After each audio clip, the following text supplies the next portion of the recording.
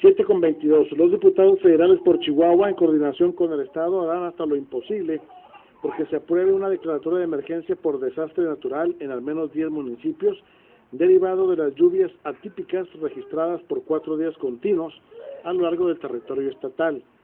Así lo dijo Abraham Montes Alvarado.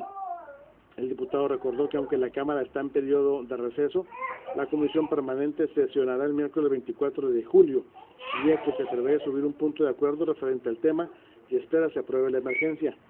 En la solicitud están contempladas todas las zonas que fueron afectadas por las precipitaciones e inundaciones, entre ellas Jiménez, Rosales, Julimes, Aldama, Coyame y Chihuahua, así como otros puntos de la Sierra Tarahumara. La intención es activar los recursos del Fondo de Desastres Naturales del Fonden para dosificar